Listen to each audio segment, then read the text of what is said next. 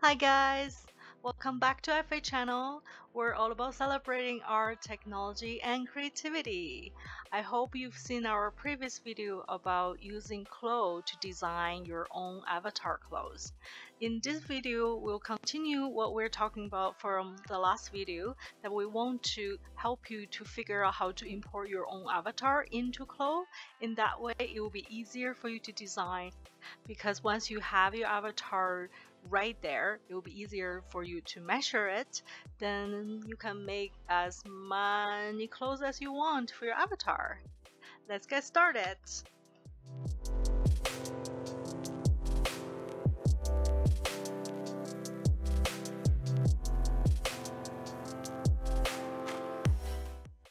So for this whole process, you need 3 software. The first one is VRoid, second one is Blender, and third one is CLO. It's pretty simple. For VRoid, all you need to do is to take off the existing clothes you have. If you want to make new clothes, you need to import your avatar as no clothes, right? So you need to take off the clothes and export it to Vrm File. Then you can import the Vrm File into Blender.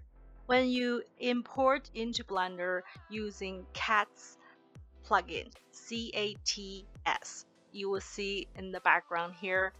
So you will use the CATS. So you will use the CATS plugin to import the model, and then you click Fix Model.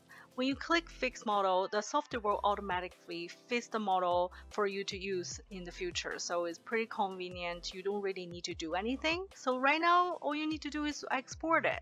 There's one thing. When you export a file, you will see a warning window pop up.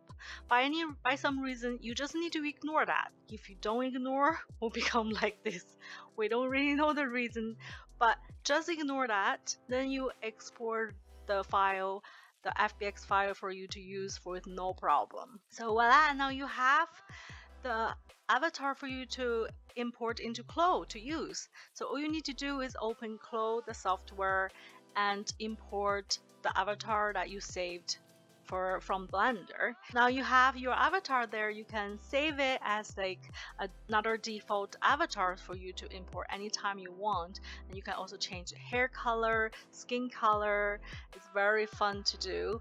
Oh yes, there's another thing I want to mention. Maybe some of you have used CLO.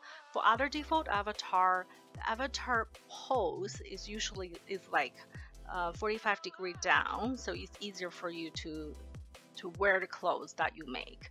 So if you want to do that, all you need to do is go click on the X-ray joint, and then you can change the angle of the arm, and then you can save this avatar as well with different pose. So when you make clothes, when you're simulating, and then the clothes will drip on your body beautifully. So that's basically it. Simple and fun. Hope this is helpful for you guys. If you make any clothes from CLO for your avatar, please share with us. Join our Discord group and let this conversation going. We believe the future of fashion is right there, and I'm really excited to see what you come up with. Thank you so much for watching. Please subscribe our channel for future videos, and that's it for today. Have a great day, guys. See you later. Bye.